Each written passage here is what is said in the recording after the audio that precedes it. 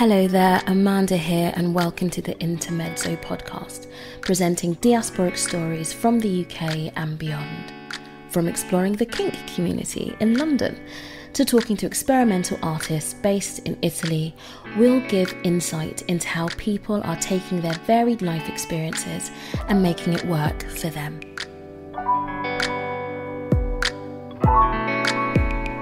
Hello and welcome. Amanda here. And today's guest is Elly, Ssali, Kiggundu. A classically trained pianist who brings the joys of piano to an array of different audiences, Ian's influences range from Beethoven to Malcolm X. Born and raised in Rome, Italy, of Ugandan parentage, he has carved out a specific lane for himself where he teaches piano, English, Anglophone culture and performs internationally. He has also found the time to study law and lobby the Italian government for the rights of second-generation Italians. I hope you enjoy the conversation.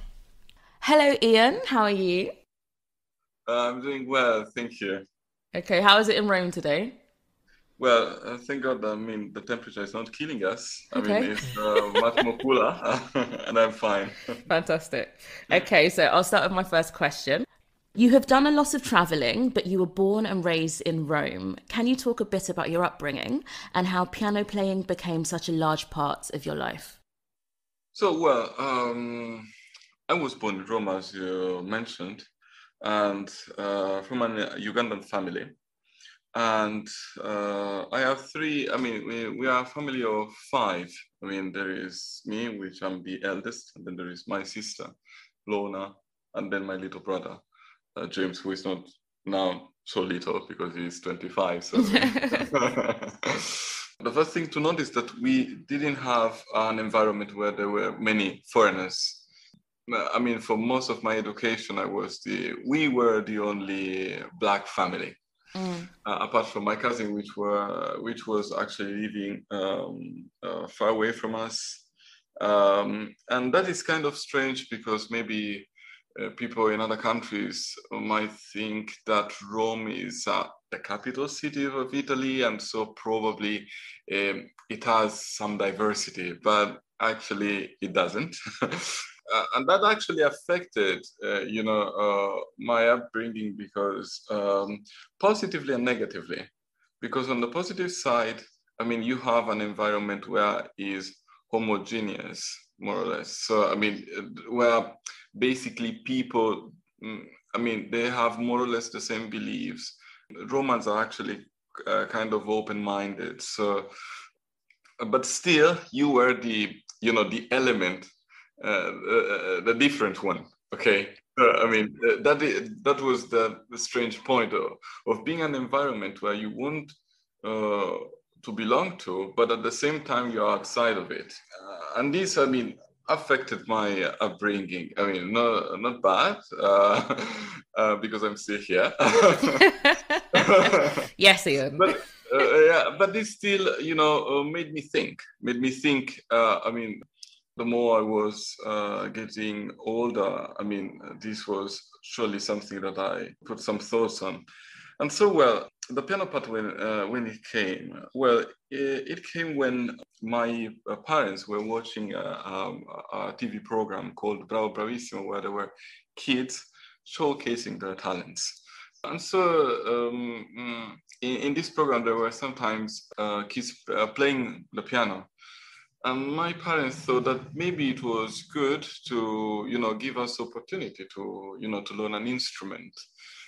And that was a lovely idea because my parents love music, and they really do. Actually, my father sang in a choir, and he also boasts about being, when he was younger, an actor. So, some African fathers are so full of themselves. They're just like, oh, well, you know what? Yeah, yes, I did amazing things, and look at you.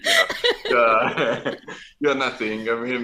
But when I was your age, you can't imagine. I was, good at reading nice operas, or even some of the African writers that you didn't read. Okay, Dad, but a lot. I mean, suggest me some books, But anyway, but it was, good, even having him so proud of himself. I mean, that was indeed something positive. So, and my mother is always singing. So if I have a picture of my mother, is someone who really sings all the time. Amazing. So, yeah, all songs. I mean, I started not with Beethoven, no Bach, but with some Ugandan pop music. Nice. And the ABBA. And the ABBAs were so famous. I mean, for me, it's not Christmas without the music compilation. Can you sing something? Look, there is I can't right now because I actually need the songs there, because it's something that starts immediately, because it's something that I learned since I was very little, when I didn't know any word of English. But it is fascinating, yes, this fact of singing all the time.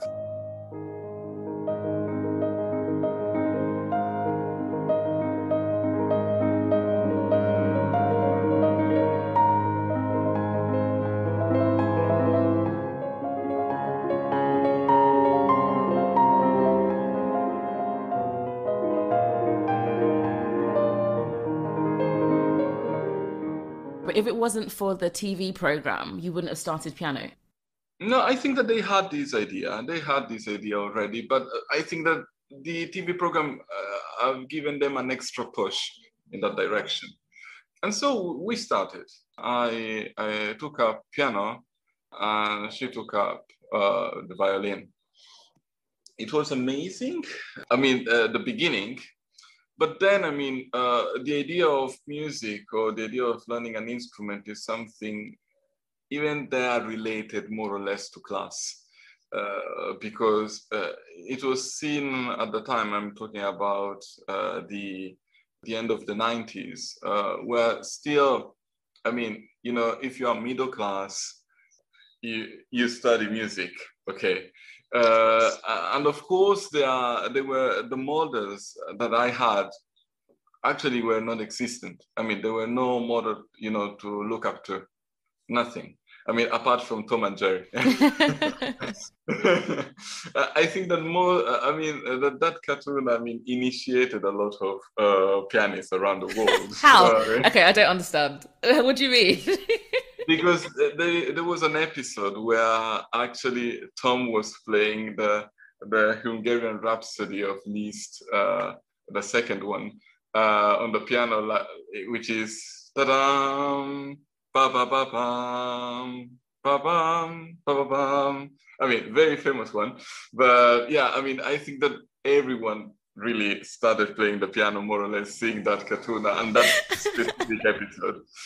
And I will come back to that because, I mean, I started in this fashion, and my parents were really supported us, but we didn't really have a direction. Others still had the idea of the middle class. You're studying something because, I mean, it is cool. It makes you more in society, more knowledgeable. I mean, you look better with your friends. And maybe even for me, but coming from an immigrant family, you are not really expected to do that. And I also had the suspicion that maybe even your teachers were not putting enough effort in teaching you and giving you, or even in pushing you to do, to bring out your potentials. Okay, and just to clarify, so you're saying you are not middle class?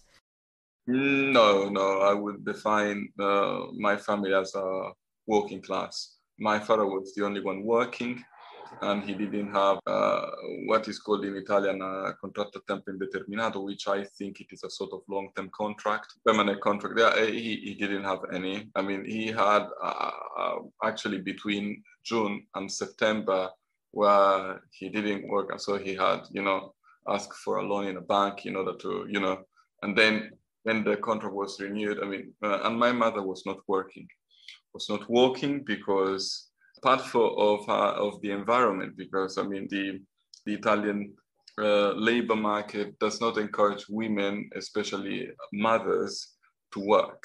I mean, it is not really encouraged. But one thing that actually pushed her to stay at home and was, of course, all of us. My grandmother actually died when my mother was very young. So she keeps saying all the time that she did. So, growing us up was something that she did also for her mother that wasn't able to see her.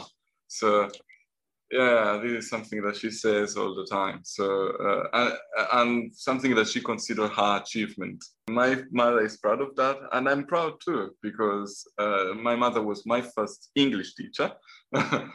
All the time I joke with my mother saying, I don't know if I will be lucky as you are to have children like us or like me.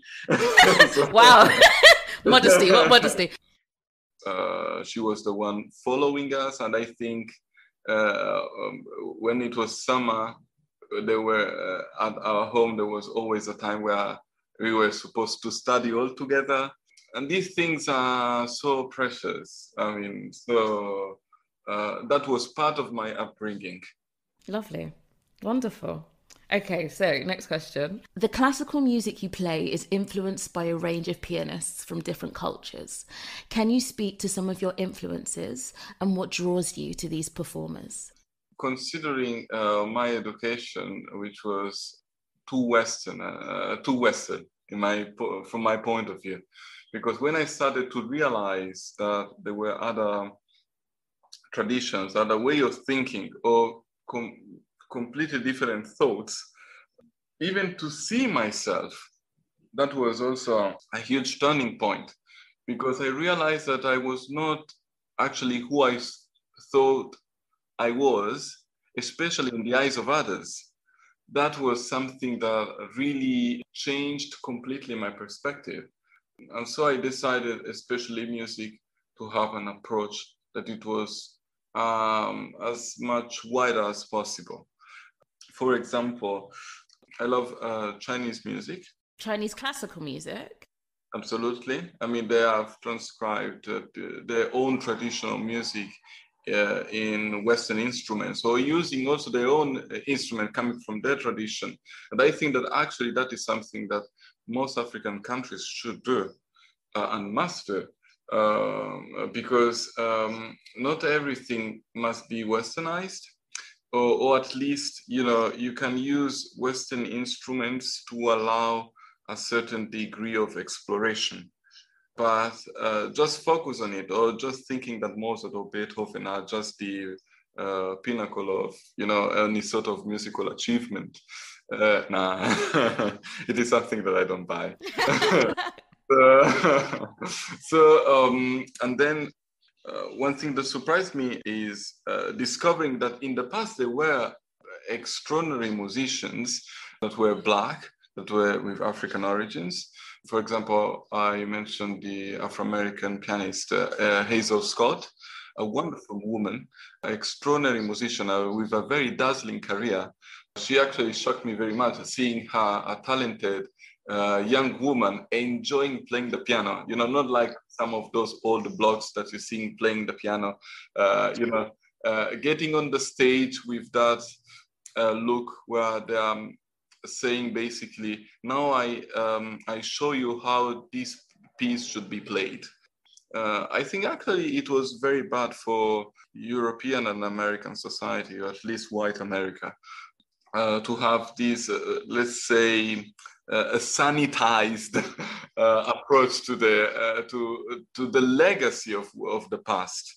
But then there is also Art Tatum, another great musician, and all of them were really knowledgeable also about European classical music. I mean, they knew that stuff, but they also created something completely new, more close to their taste. And then one thing that actually shocked me is a piano that, as I mentioned to you before, was initiated in piano playing after watching Tom and Jerry. This guy is a Chinese pianist.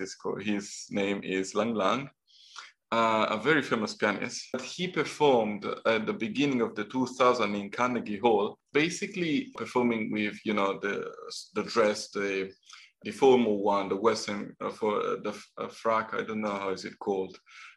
But then he changed in the middle of the concert. I used a traditional Chinese one, and he performed a terrific, his performance was really amazing. I don't know how to describe it. That made me a huge impression.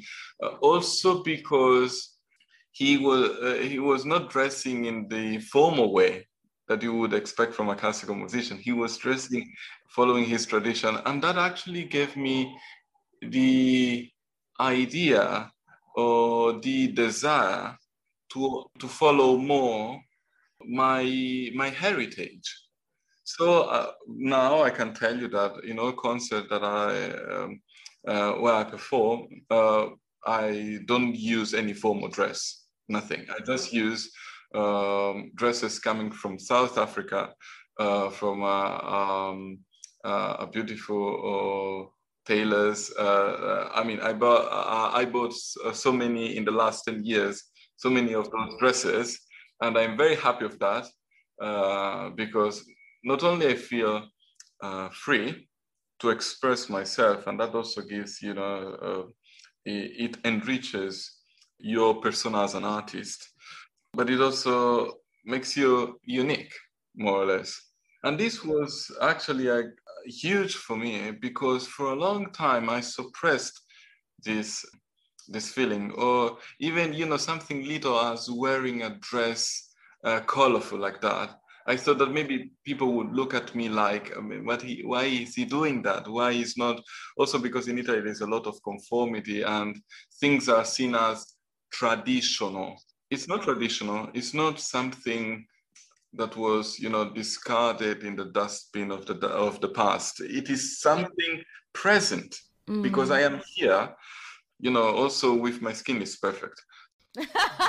It makes you look good. Absolutely, yeah. I cannot even imagine myself playing the piano dressed differently.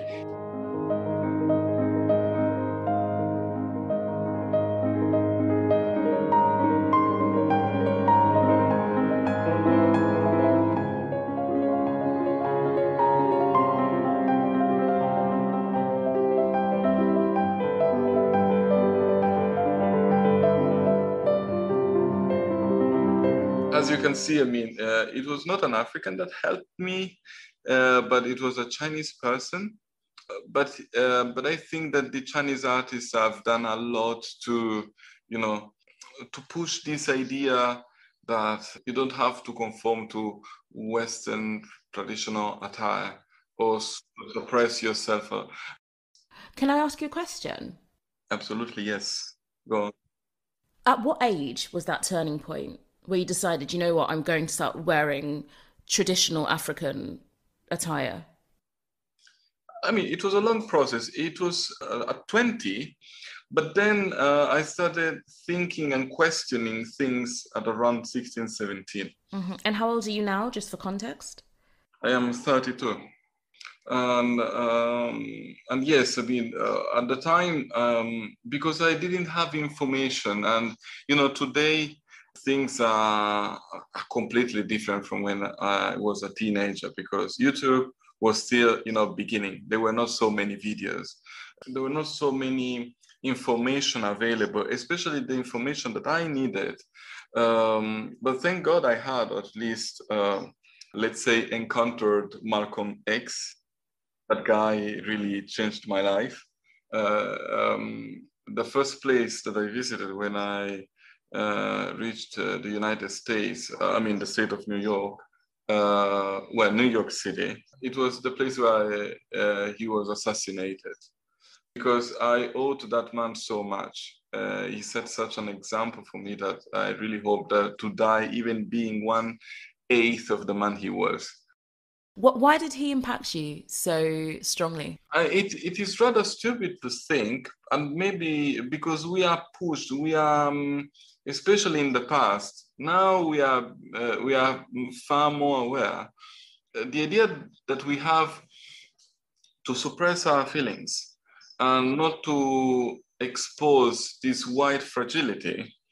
It is something that was so ingrained. And, when I was little, I used to walk away whenever I saw any person that was a foreigner who was not looking white. I didn't want others to associate myself with those people. That's very honest of you to say, because I don't think you're alone in that. I think a lot of children do that when they start to understand the social dynamics a little bit. Yes, yeah, absolutely. No, I'm honest, but also to set an example, because I had those thoughts and I am ashamed of that, but I also know that I was pushed. It was not my doing. First of all, there is a very human need, which is you don't want to look different from a group that you think you belong to. There is this, and that is human. Okay, but also there is the responsibility on the other side, also to recognize when you are not comfortable. How do you think Malcolm X has framed the way you think culturally? I mean, he was such an important figure for me because, he allowed me to think freely without being fearful about the fragility of others.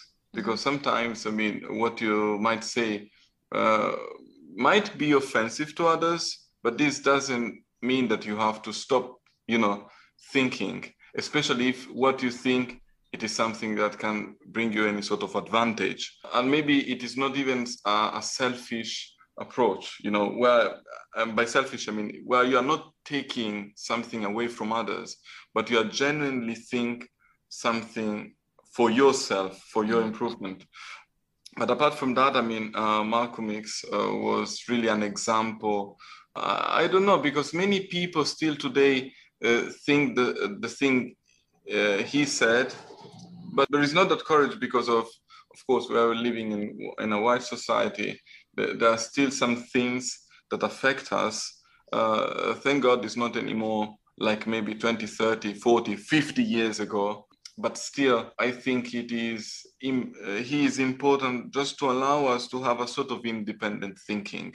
Also to imagine ourselves not anymore as Black people, because even that is something very important.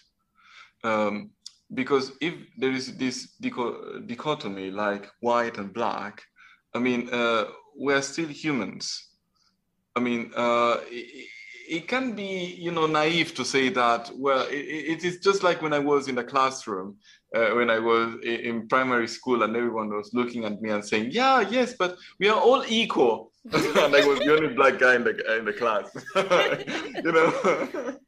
For them, it's much easier to say that. Okay, from my perspective, it was not, but still, we all love, we all suffer, we all bleed in the same way, and we all have dreams. And I think that being so adamant in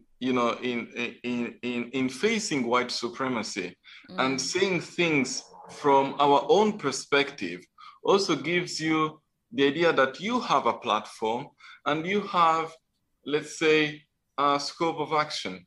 That you actually have a sort of way to influence your reality, that you don't have always to be passive and not even passive in your thinking. So that is honestly the lessons that I've learned, that I'm still learning from that guy, which I think really, I'm not even surprised that he's demonized. Why are you not surprised? Because of course he was saying things that are against white fragility. And he also said something that goes all the time overlooked, but it is crucial when you talk about the civil rights movement in the United States. First of all, America, the government has never signed the Declaration of Human Rights. It is something that they recognize as, and this just to consider some aspects of the legislation, even race relations as a domestic affair. You know, it, in fact, was kind of hypocritical to criticize South Africa when they were practicing segregation for 500 years. I mean, it is just so stupid. But this is just of course, in their perspective, saying all these the things might be not offensive, but of course it makes them uncomfortable because it goes against any sort of universality that, you know, they feed on the entire world or all the arrogant position on different matters. And one thing that is very important to realize about the civil rights movement is that it basically says that the life of a people with a dark skin color or with African descent, his fundamental rights are negotiable up for, you know, a democratic conversation. I mean, they have granted rights, you know. I mean, it is just like, I mean, it doesn't make any sense. And it is very insulting. It is very insulting. And consider also that the fact that many people like Malcolm X, I mean, figure like him, European history books are full of. I mean, there is plenty of people like him, really. I mean, but I never thought, and that actually, it is sad, that actually there were also Black people talking about these things. I mean, people were not passive, but they have given us the idea that the rest of the world is passive, or also the idea that just white people think. But then I think it must have been quite a shock for you at 16. Pretty much your environment was entirely white, right? So it was just you and your family. Yeah. So then to see that in a book must have been quite shocking. But also it was in English. But did that separate you somehow from it? No, because actually I think that the Anglo-Saxon world is very different from the Italian one, because Italy has been very much connected with the cultures of the Mediterranean. Now we are not anymore because we are a US colony. But listen, be careful what you're saying, eh? Geopolitically speaking, we are. I mean, geopolitically speaking, we are a US colony. We don't really care, and the Italian population is so old. But still, the history, it is full. It is rich of important human values. The Latin literature has so many beautiful examples that actually the bad thing for the Italian is just to align the politically, culturally, it's very difficult with what the Anglo-Saxon world has done around the world. Because Italian, they consider themselves kind of white, but they are not. But not really, because they don't really even believe sincerely. I mean, as much as the Germans or the British or the white America are thought of themselves. Can you tell me what you mean by that? Italy has always been invaded by Northern Europeans or by the Spanish or even by the Turks. Has always been colonized, and this actually affected the character of the people. Imperialism, I think it is something that they supported, because of course they went to Ethiopia, they went to Eritrea, they created an empire. I mean, Mussolini was very happy about that, but it was short-lived and it was very cruel, but it didn't last for 400, 500 years. This is what I'm saying. I mean, this is not to justify them, but also to say that also the history, and Italy, it is 3,000, 4,000 years old. There were many different cultures, many different powers, and very strong connections with. We are at the center of the Mediterranean. For us, there is no Middle East. There was the Near East, Il Vicino Oriente. That was the Republic of Venice used to call, what we call the Middle East. But even that is a change of perspective. But without Malcolm, I would not have been able to seek knowledge that do not conform to the prejudice of my environment, and to challenge myself and being uncomfortable as well, because it is much easier to conform to your surrounding and just go with the flow. There is a strong core, which is actually coming from my parents, which did not indoctrinated me with some Ugandan values, but they are very proud Ugandans. But above all, they consider more praiseworthy being a good person, hardworking, someone who studies. Yeah, actually in Uganda, especially in the well, in both in the Busoga, the ethnicity group of my mother, and the Buganda kingdom, where my father belongs to, taking time to study, think, and make a contribution to the society. That has always been something valued. There is also a term that I don't really know exactly, but it's something that I recognize all the time. It is something like, thank you for studying, that they say in Luganda, which is the language that is spoken by a good part of the Ugandans. And this has always shocked me, but they say all the time, even the elders, actually that destroyed also, the idea that I absorbed, like just Europeans value critical thinking. It's not true. It is something that they keep saying all the time because their achievements are really good.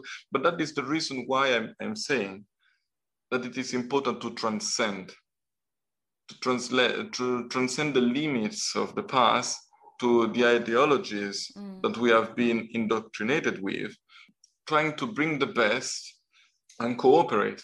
And I'm absolutely for supporting African business scientists, experts, whatever, really. Okay, interesting. Okay, I'll go to the next question. You quoted an Italian conductor, Riccardo Muti, who said music is a need of the spirit. Why do you resonate with that statement, and what benefits do you think music has given you?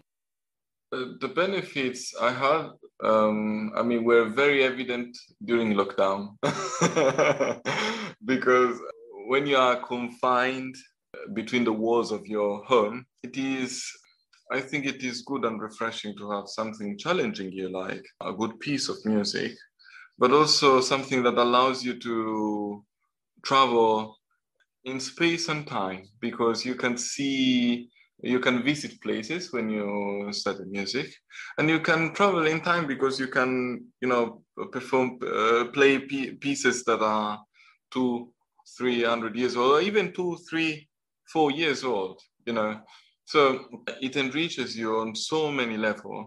And music, not Western music, at least not necessarily. I still say that it is not the gold standard. I think it is something that they have done very well, but the West collectively, but still the individuals, they have gone through so massive hardships sometimes, and it is impossible not to connect with them, as it would be even foolish to think that you will not be able to connect with other people, for example, in China, in Indonesia, or in Ghana, or in Uganda, or in the United States, or in Brazil, where there is an amazing pianist. I like him very much, Hercules Gomez. For those listening to us, go and check it out. He's an amazing guy. But still, music is important. Music involves understanding rhythm, and it is something that you understand when you see season changing, when you see the living world being born, growing, dying. It is something that I think that belongs to not just to humans, actually. I think because even the living world is full of music. It's full of music. We make our own music, but and then it helps you relieve, it helps you understand, it helps you focus. It is a need of the spirit, really. When something bad happens, it soothes you, it makes you company. These things are also important for our lives. So, which not all the time are very happy. So, I consider in this sense music a gift. Probably, I'm not coming from a very rich family, and having had the opportunity to to learn the instrument, to work on it, and to have the possibility to hone my ability. It is something that I'm very glad to give back.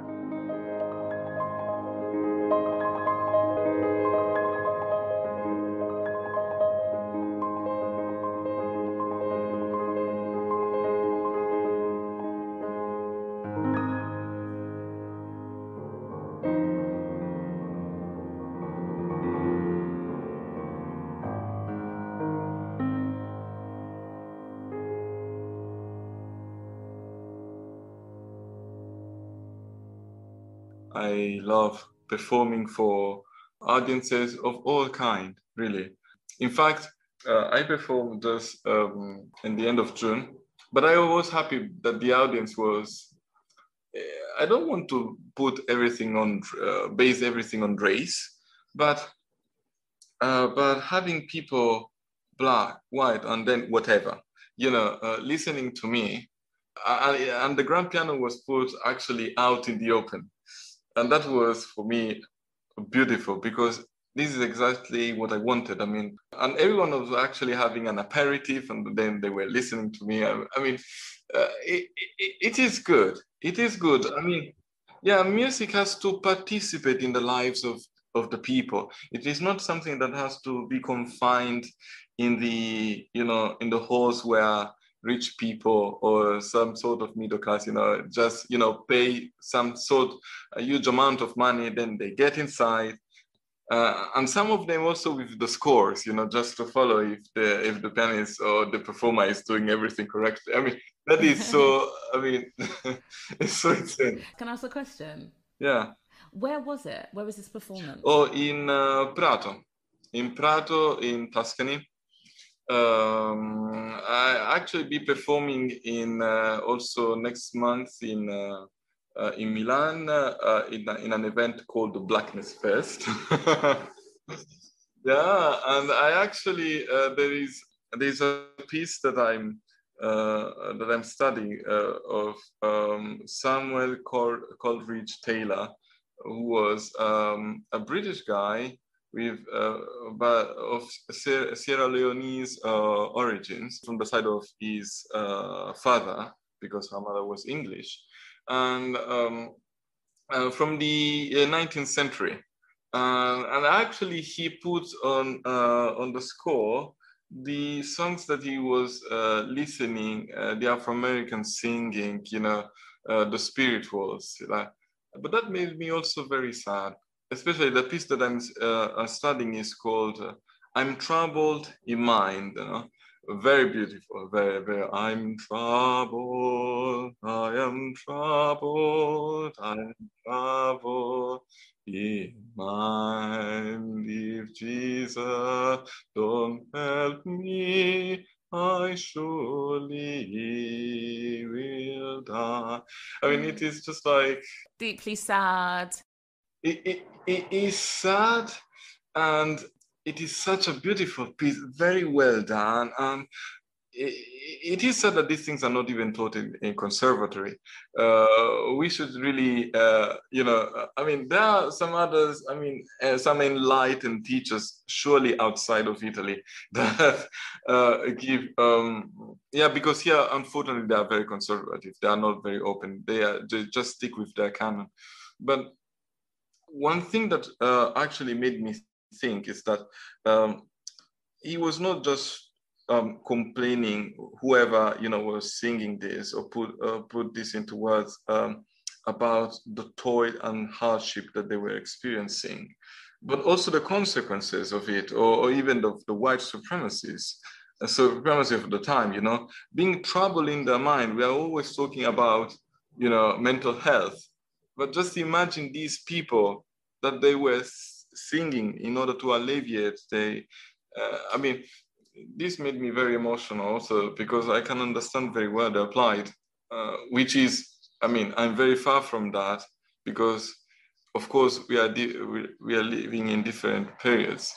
But still, I think it is worthy that we promote also this, the creativity, the ingenuity of people of the diaspora, what they have done in the past, but also trying, as I said before, trying to transcend all this and having some hope for the future, being hopeful, being positive, or even telling people or be engaged in a conversation where we don't reach on a definition of universality, but where we contribute to it. And even confront people that, of course, are against it. So yes, it is important to confront white supremacies, but it's also true to bear in mind that what defines us is not what we are because of what we suffered or what has been afflicted upon us. I think this is very important to bear in mind. We are not this, and we have to be hopeful that there is a future, a better one, that there is something awaiting us, and that hopefully a generation of black, white, or yellow, green, purple, whatever people, then they will come the machine or AI, I don't know. Probably the advent of AI will make all these obsolete. Yeah, absolutely. Totally meaningless, but I don't know. But I still hope that, but we must have a chance to change things. Yeah. You have a lot of hope and belief, I think. I can feel that through how you speak. We must have, because I think that we are too much focused on the confrontational approach that there is there in America, for good reasons, but I don't really think that can be defined as the yardstick of the Black experience worldwide. It is indeed something that the West, made very symbolical. Between the relation between white Europeans and Africa at large. But the same could be said around the world. But we have to get rid of all this and focus on things that can actually improve our lives. But yes, I am for a sort of reconciliation, because, as I told you, I'm still Italian. I was born here in this country. It's a country that I love. It's a country that I criticize. I'm still also a proud African. I am also very critical about the legacy of Western imperialism and colonialism. And I don't buy also all the Western propaganda. I don't. Not anymore. Not anymore. And I hope a lot of people do that. But even for the sake of people in Europe and America as well, it is something that we have to move on. Because otherwise, I think, I don't know, World War III, and this will be really, probably the very first World War, because the other one were just like ethnic conflict among European powers. No, that involved all of us, let's be honest. Yes, we were involved, but the interests that were on the table were completely Europeans. It was a power struggle that actually was born in Europe, actually in Eastern Europe, like more or less they are doing today.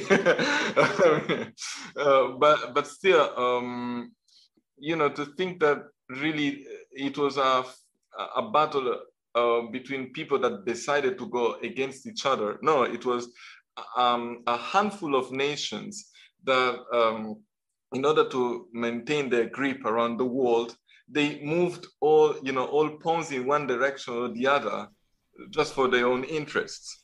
And then they decided to throw an atom bomb. Just casually one Tuesday. Just casually, and then they were saying, well, but that was the only solution to end the war. It's just like, my way of reasoning is that to see it not from the European lenses, but from let's say a different point of view.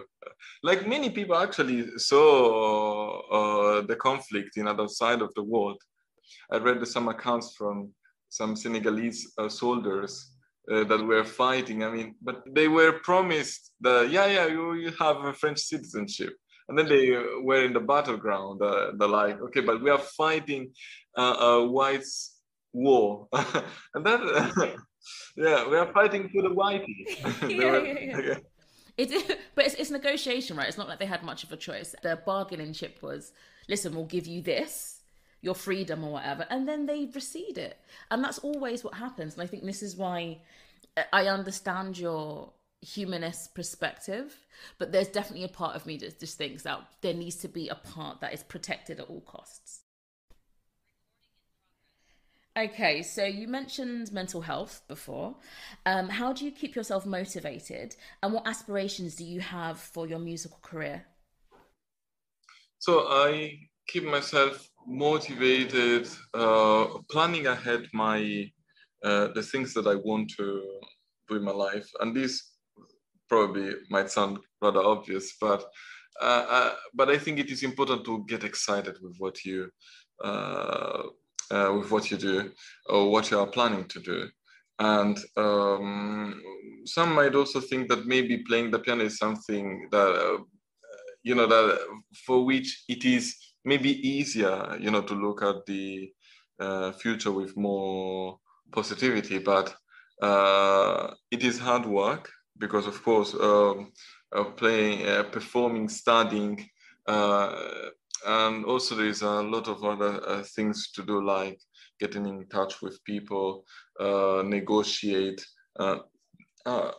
your salary, your and then also take care of if there is a good instrument or not.